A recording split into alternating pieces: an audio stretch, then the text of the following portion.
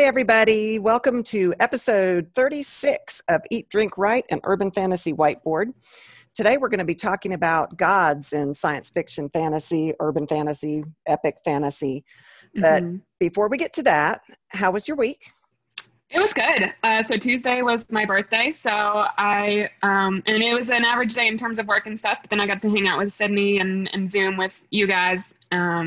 And all that kind of stuff. And I had a lot of tequila, so that was fun. So it was really good. I was slightly hungover yesterday, so that was that.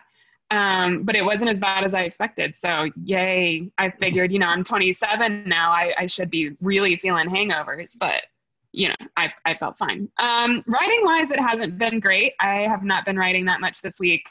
I guess I've just been busy with work and school and classes and, trying to juggle all of that is a lot sometimes. So, did not get much done in writing. Hopefully I can after this episode. So, yeah, but it's been good. I didn't get much writing done, but we're up in Virginia right now helping out my mom and dad. My mom had knee surgery. And so we came up to help out. Riley is with us since she's 100% digital learning. She was able to come too. So that works. So that's what we're doing. My mom is doing great. Her knee is doing great. She's already graduated from the walker to a cane. She's super strong. So things are going well here, but I haven't written. I have gotten a lot of work done, but I haven't done any writing. What are you eating and drinking? I'm drinking tea because I had enough tequila on Tuesday to, I'm gonna settle down on the alcohol for a hot second there. So I'm drinking my normal tea. It's English breakfast tea, and that's one that I drink every morning. It's basically my coffee because I do not drink coffee. It makes me too jittery. So usually I drink tea instead, and so I'm drinking my usual English breakfast. So I'm still getting a little bit of caffeine, and I'll be a little bit lively. What are you eating? Oh, I'm eating my so my lovely parents, including my mother, got me a orange chocolate cake from a specialty bakery here in Athens where I live. And it was amazing. So I am eating that because I think it might be the best cake that I've ever had. And y'all, we wanted to do something special for her because we couldn't get together on her birthday. With COVID and everything, the University of Georgia had 800 cases, something like that in a day. So we can't get together. Yeah. But we wanted to do something to make her day special until we can get together to exchange gifts. And so we had this cake delivered. Her girlfriend was in on it. Her little sister was in on it. So that was really cool. We had balloons out there. It was pretty awesome. So, and then we Zoomed together so that we could all see each other. But that cake, I'll have to put it in our podcast. I would love to give her a shout out because she did a great job. And she hand delivered it herself. I mean, it was awesome. What a neat woman. So it was fantastic. And fun story about having my girlfriend in on it and everything was the night before we were texting and I was like, oh, you know what? I think I want a cookie cake. Like, I think I do. I want to go get a cookie cake. And she did not answer that text. She said nothing. And, it was fine because I think we were playing video games. And so, I figured she was busy with the video game. And then we started texting about other things. And it just went right over my head that she just did not answer that one. And she was like, yeah, you said that. And I was like, okay, well, you're getting a real cake. And also we can go get you a cookie cake if you want. And I was like, no, this is great. Yeah, it was funny because I texted her and said, okay, I don't know what you've got planned, but this is what we're doing to try to make her day special. And she said, I'm glad you told me because she was going to make you a cake. Oh, cool. And I was like, oh, I hate taking that away from her, but I really did want you to have something delivered from us that you didn't expect. So yeah, I'm glad you liked it. I am eating a little bit of a hodgepodge. I've got some shrimp cocktail with this adorable little glass. And that is adorable. Kamalata olives. I never know how to say that. The Greek olives. I don't know. I don't know. Yeah, something like that. I don't know. They're very yummy. They're red, yummy olives. So that's what I'm delicious. Yes. eating. And I'm drinking Corbel sparkling pink. It's not champagne, sparkling wine. Oh, lovely. So cool. Very nice. So I have jokes. Of course you do. I expect these now. Since we're talking about gods in urban fantasy, I came up with God jokes. Oh, bless. Let me hear them. So the first one is just kind of funny. It's not really a joke. It's a statement. Greek mythology in 5 words. Here are the 5 words. Unfortunately, Zeus was feeling horny. Oh, I think that's more than, I don't know. Yeah, 5 words. I mean, that's basically the root of every Greek mythology god story that there is. It's true. This next one is horrible. All right. Why would Prometheus make a good mailman? Why? Because it's a job with a lot of delivering. He's the one, right. In case our listeners don't know, he's the one who was tied to the side of a mountain forever, having his liver eaten out of him by birds because delivering. Yes. I got that. And for those of you who don't watch the video, I had a massive eye roll for my mother. Yeah, so. she does. I have one more. All right. Why does God use Android phones? Why? Because he made the galaxy and the apple is forbidden. Okay, I like that one. That one's great. I like that one too. Okay, so gods in fantasy. A lot of fantasy and sci-fi, even sci-fi, have gods in them. Yeah, like I know just right off the bat here, I know I've been talking to my friend and we talk about book plots and that kind of thing. And he's told me about one of his sci-fis where it does include the Greek gods, but he's adapted them in a way that it makes sense in a sci-fi. And it's not a fantasy novel; it's a sci-fi novel, and he's managed to adapt gods already, and in that. So it is so hard to do that. It's hard to bring gods into a novel. I mean, it's creating an entire religious system, which is very difficult to do. Yeah. Gods can be real or they can be wishful thinking. Gods are usually the reason for everything existing. That's usually, it's an origin type mythology as to why gods are there. Yeah, which is super cool because like that allows for so many different explanations that you can provide in your story. And those, I mean, even when you provide those explanations, I feel like they don't even have to be true. They don't have to be true. The gods don't even have to be real, but you can still have, oh, this is why this exists. And you can still add that detail to your story. Yeah, I think it's tricky to create gods in a story. So I think in a separate episode, we're going to have to do how to go about creating gods in your novel, because there is so much that you need to think about in order to put a religious system into your novel. Yeah. Gods can be active in the world or unseen and unfelt. So there's any kind of thing that you can do with your novel to bring these gods into your novel. Right. Why have gods in your novel? Well, adding religion to your novel can be a source of tension between your characters. Wars can be fought because of religious differences. It can create tension between opposing countries. A lot of epic fantasy has, these grand, detailed societies on differing continents and that kind of thing. And if each of them have a different religion, that gives you so much fodder for tension between those groups. Absolutely. And I think you talk about it a little bit later, so I won't say too much about it now, but the one of the first things that comes to mind when we're talking about religion and gods within novels is the book of yours that I read first way back in 9th grade. The twins novel, the religious details that you brought into that novel are something that I still remember, which means you did them very well. So yeah. Well, I'll talk about it later, but it was highly based on D&D. So fair. Okay. But it can be the reason your protagonist and antagonist don't get along. I mean, or the reason why they do certain actions could be based on, and that is in my twin saga, that there is a lot of that because of the different religions that they act based on what their beliefs are.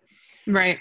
Prophecies, that's a big thing in urban fantasy and fantasy, and even science fiction can have prophecy in it if it's done right. Right. Well, I mean, like even think, sorry to interrupt you, but think about like real world religion. There are prophecies in real world religion and Christianity and all kinds of other religions. So, you know, it's not as if it's far-fetched to make a religion or a God that does prophecies and have it exist in your story. Yeah, I agree. It adds depth to your world building. We've done episodes both on world building and on adding depth to your novel. So this is one of the things that can help both of those. It helps with your character building and the depth of your character, which we've done an episode on character development. So go check those out. Yeah, absolutely. I keep interrupting you. That's okay. But you know, the gods themselves, like, I don't know if you could hear that, but apparently my headset's dying.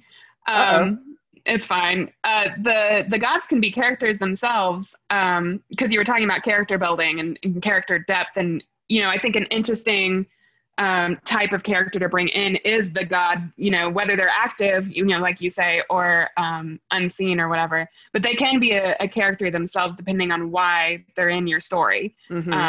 And I think that they can be useful rocks to throw at your main characters, or they can be helpful, or they can be a mixture of both, which I think is more realistic. Yeah, we'll have to talk about Mercy Thompson's series in a little bit. So thinking about what kind of possible gods can you put into your novel? There are, like in the Roman and Greek times, there were gods of individual things, like the god of fire, the god of war. There were god of chaos. Yes. So there were gods on all these individual things. Actually, I think that some of the witchcraft or druid religions also had individual gods of certain gods of nature, gods of the moon, that kind of thing. Right. You could have one all-powerful God that's active in the world, like in Supernatural. Oh, yeah. Yeah, that God is right there. He's writing the story, watching the events. He's super active. You could have one all-powerful God that's not active or seen. You could have gods of elements, like fire, earth, air, water. You could have gods over specific people. So if you have a world that has different continents and different types of people, you could have each of those regions have their own god, and those gods are very protective over their own people. I see. Could then lead to war in between and that kind of thing, especially if you make the gods themselves bicker amongst themselves. They could then use the people like chess players on the board. Yeah, that would be really interesting as a point of conflict and like plot points and stuff. I mean, like, because what about people who, you know, can you convert if you started off with this person and your god is real and, you know, they're there and they're either active or not, but can they leave that set of people and go and comfortably be with another culture because they have a completely different god? And what do you have to do to convert? Right. Do you have to kill off a member of your own religion to prove to the new god that that's, you know, you're worthy of them? I mean, there's all kinds of things that you can do with that. Right. I like that idea a lot. That's actually super interesting. I like the next one, which I came up with, is gods of specific magic. What do you mean by that? Like, what if there was a god of fire magic, or a god of, you know, there could be more science-based magic. There could be all these different types of magic that are from, you know, there's druids, there's magicians, there's clerics, there's all these other things. What if there were gods over each of those? Each one of those? Mm-hmm. That would be super interesting. I wonder what their power would lie in then. Would they just be, are they a god because they're the most powerful of that type of magic, or are they a god that can control what that magic does? And who of their followers they give the power to. Oh, that's another really good point. Yeah. Oh, this is a great topic. This is actually super interesting. Yeah. Not that I didn't think it wouldn't be, but so many things that you can do with gods in your book. It can be the plot point itself. You know, like in Supernatural, I didn't really like the ones that they got into with the angels and the demons and right. You know, God and all. I liked their first seasons better, where it was just the monsters we were dealing with. But you could, I don't know what my point was. This is what happens when you drink while we talk. You've had some wine. I have, just a little bit. I had a point, but maybe it'll come back to me later. Well, those are super cool concepts. I really like all those concepts. And I think that's probably one of my favorite things about this topic is just like, there's so much you can do with them. And that's really interesting to me because like even in urban fantasy where it's set in this world, you can add in a god of whatever and it works and you can make it work.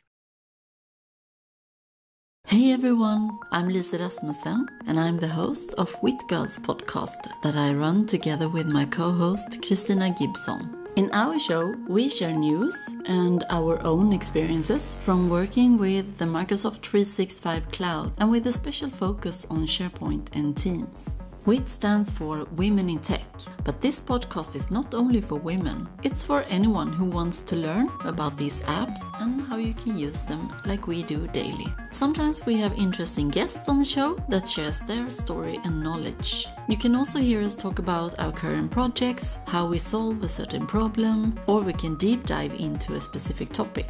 You'll find us on Spotify, iTunes, Podcaster, or any other podcast platform by searching for WIT Girls. And while you are there, don't forget to subscribe to us so you don't miss out on new episodes. Or go to witgirlspodcast.com. Cheers!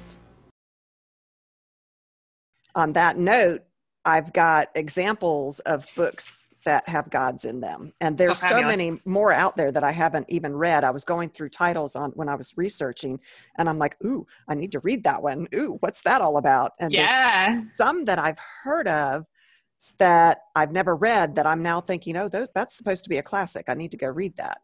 Right. But like the Alona Andrews series, the Magic Bites, the one that with magic in the title. Yeah, absolutely. I'm going to stop you right there because I haven't been drinking. They are some of the coolest concept creators. I don't know what is wrong with my words right now, y'all, but bear with me. The concept of their gods is just one of the coolest things to me. Because you said, that the ancient gods are awaking with the return of magic. And that is just brilliant. It's just so cool with how they did that in urban fantasy. Sorry, that was just my fangirling. That is an interesting series. It's the two of them, the husband-wife team that we've talked about before. And, we've got our main character, and it's definitely urban fantasy. And you've got the tech fighting with the magic. And it is, it brings so much depth to their series by having the fact that magic shifts. That starts to awaken the gods and what she has to fight. And she's almost godlike herself in some of her powers that she comes up with. But, and also some of hers, the belief by the people of the gods gives them their power. Right. And you did an episode for our Myth and Monsters episodes where you covered the tulpa. And that's what it reminds me of. That's true. Where, the belief in something is what causes it to exist or to be stronger. So that's what that reminds me of, which is really cool. The Iron Druid Chronicles, I have read maybe 3 so far of that series. Your dad has read all of them. I haven't read them yet. They are very good, but I must say it's written by a man. The main character is a man. And for some reason, I didn't feel like excellent books. I'm not saying don't read them. Right. I'm just saying something about the way he wrote them. I could definitely tell it was a man writing it. I didn't feel like it was that he considered a female point of view, but he wasn't supposed to. He's a male druid. So really. And I feel like that. Yeah, because Dad loves those series, and I need to read them. I would love to read them because I have plans to write books from the point of view of a male character in the future. So like it'd be good to read books like that. And I definitely another episode we need to do is writing from the other sex's point of view. Yeah, that would be a really good episode. But yeah, I get where you're coming from in terms of that and I'm curious to read them myself because Dad does love them so much. And he's like specifically recommended them to me when I'm like, I don't have anything to read. He's like, you should read these. And I'm like, oh, I probably should then. And we have all of them. Men think differently than women. So it's interesting to see this character's relationships with women in the book. Yeah. Is your cat got zoomies? I feel like he walked by like a few minutes ago and it just kind of caught up with my brain. So it could have been my cat or it could have been a ghost, but you know, who knows? Well, we've got a dog in the household now. She's been out for a walk. So the Iron Druid, I think that most of his are Greek gods, I believe. And then the Lightning Thief, all the Percy Jackson series, that's what it's all about. They're all gods. And absolutely, yeah. That's that Zeus being horny thing that we were talking about earlier. Right.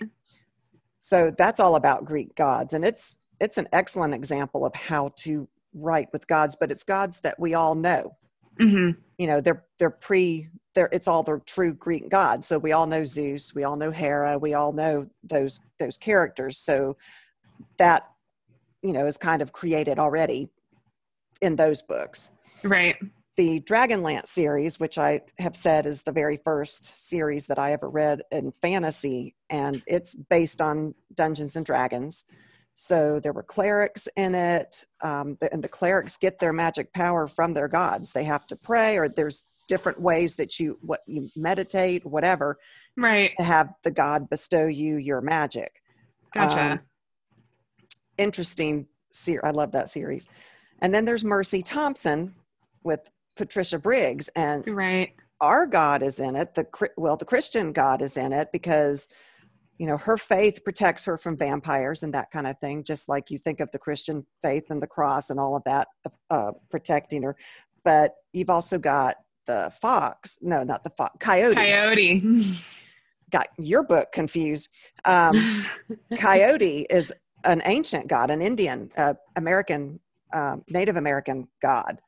And so her books have gods in them in a whole bunch of different ways, on top of having the vampires and the werewolves and all the different things. Yeah, and I love Coyote because he's very much a character that just shows up, and he's, you know, got his own thoughts and that kind of thing. But he's also a rock that gets thrown at Mercy a lot. And he's also helpful. He has saved her life in the past as well. I mean, granted, it's mostly his fault that she dies, but still, he's along the lines of your tricksters that you've talked about.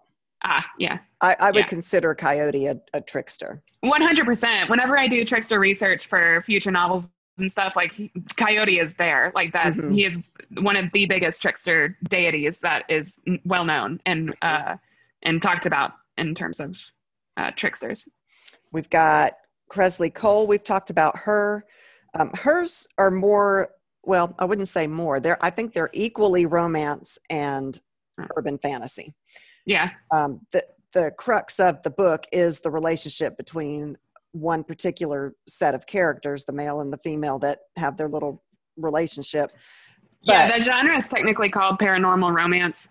But that world is so deep. And in that, there's gods. But we're watching, as she's writing, we're watching the formation of a god, I think, in that series. Absolutely. I'm pretty sure. And I don't want to give too much away because, y'all, I really recommend that you go and read these books, even if, you know, it took me forever to get Taylor to read them because she had this connotation of, oh, it's a romance. I don't even, yes, the romance is there, but this world is incredible. The depth that she has in this world and the creatures and the monsters and all of that, I think you ought to go and read it. But that's a really neat, this is another book where the belief in the gods makes them powerful. And in fact, the belief in the gods, I think, can make a god. Yeah. In that series. I think so. I find interesting. K.F. Breen, the Fire and Ice trilogy, it has demons. We don't see God necessarily in it. Well, I haven't gotten too far into that series. I think I've read the first two. I think it's a trilogy. Oh, it is a trilogy. I just said. Yeah, I'm down to this much wine. But it's got demons, so of course then there must be gods as well. The Magicians TV show. Yeah. Which I think is also books. It is, yes. Yeah.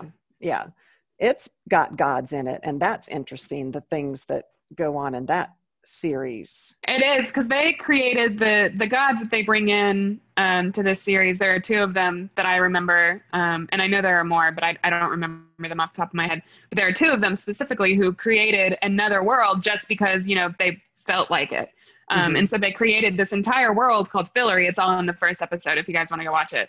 And so they created that just because they felt like it. And one of them was chaotic and one of them was very orderly. And so that made Fillory somewhat balanced. And so I just think that's a really cool way to bring about, new plot lines and new worlds and new stories to your novel. Weren't they brothers, the two gods? Yeah, I think they were Umber and Ember. Umber and Ember. Yeah. So that's another way to bring in gods.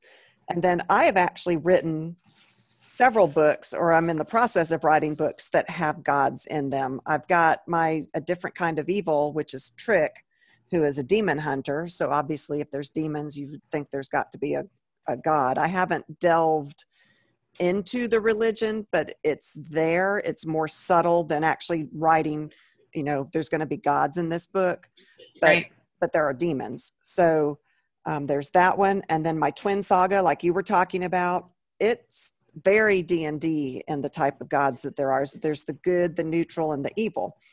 And my book is very simplistic in, I don't want to say, the gods, the concept of religion is simplistic in that it's good, neutral, and evil. Right. And, you have your chaotic good and chaotic neutral and, all of those things, just like in D&D. But one of my favorite that deals with gods that I've written, that I'm in the process of writing, is my Hallow story. I think I've talked about her. Did your headphones died? They died, but it's fine. Okay. In my Elemental series, these elementals came to Earth back in the time of the Greeks and the Romans. So they aren't gods, but they are where the gods came from. That we, as the little humans that were here with these powerful creatures that came, we immediately assumed, oh, they're gods. And so we had Dionysus, the god of wine, and we had, and those are actual characters in this series of mine. Nice. They are these elementals. They're not gods, but they were so powerful at the time that they came that the indigenous people considered them gods. Right. And it's the story of them. It's time for them to move I don't remember what I called it. The alignment. The alignment is coming, which is the time that they can go between realms. And so it's that is coming, and there are people that have decided, there are these gods that have decided they want to stay on Earth, and some are like, no, we have to go. It's our time. This is the rules. And so it's very interesting, and my characters get sucked up into this. That's awesome. So I don't know, do any of your books have gods in them? So no. First of all, I don't ever explicitly state that there are gods in any of my stories, I think. But I do mention it a little bit in Mac, or at least I did at one point. I don't remember if I left it in there. But they mention it. I think I did, because she mentions, they say that, tricksters just came from old gods or whatever. So basically they're the descendants of deities, and, because there's Loki, the god of mischief, and he's a trickster and that kind of thing. And so, Mac obviously makes a joke about it. I didn't even think of all of those, all the Marvel characters. You got Thor and Loki and all of those. Those are all gods that you can use.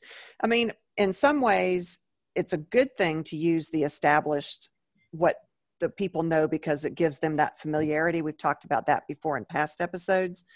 But in another way, it's exciting to create something that's never been seen before with the religion. So. Yeah, absolutely. But yeah, no, I guess I don't have any explicit gods in any of my stories, which is really interesting now that I think about it, because I've written like 5 or 6 books.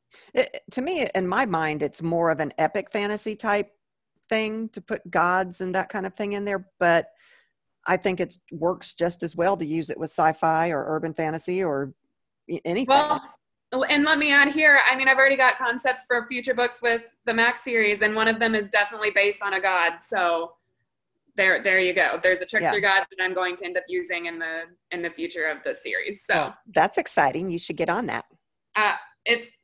Yes, I should. Yes, you should. Well, that's all I've got. Do you have anything more? Oh, yes. Well, an interview question. So nothing more about the episode, but I do have an interview question. Pick one of your main characters out of any of your stories. If they were a god, what would they be the god of? Oh my goodness. Immediately Beck comes to mind, and she's the most normal human, mundane character that there is. She has no magic, no nothing. So what would she be the god of? Well, she does love mythology and fairy tales and that kind of thing. So she might have to be the god of fairy tales and, bringing magic to humans through fairy tales, maybe. Nice. I like that. Mm-hmm. I guess I would have to pick Mac, because she's the one that I've finished and she's the most complete, I guess, that I have. And she's already a trickster, so she's got her trickster magic and everything, but she really likes to cook, so she might be like the god of flavor. I love that. That's like her thing. Her backstory involves her dad, and he always wanted a restaurant, and she ended up coming up with that dream and got it done, and so she really enjoys cooking and feels closer to him when she cooks, and so that might be hers, is like the goddess of flavor or something like that. I love that. Yeah, she and Dionysus could meet and have a good time. That would be great. Because I've got Dionysus in my Hallow books. He is a trip, let me tell you. We could do a crossover. We could. That would be cool. All right, guys. Well, thanks for listening. That's all we've got today. We will do another episode, and it may even be next week, about how you go about creating gods, because there are things that you need to think about. Questions, we like to go through those. Here's the questions to ask to help you explore how to build gods into it. So at some point we will do an episode on how to do everything we just talked about. Yeah. But in the meantime, thank you for listening. Come check out our website. We're at eatdrinkwrightpodcast.com. You can find all our social media there. We've got Instagram, Twitter, Facebook. Our email is there, so you can come contact us there. Anything you want. Please give me jokes, because every week they're I think getting worse. But yeah, come leave us messages. We'd love to hear from you. Let us know topics you want us to talk about. We'd be glad to go there. Yeah, we've taken recommendations before too, and it's been a blast. I love being able to do an episode on what you guys want to hear. So all right, so we will see you next time. Thanks, guys.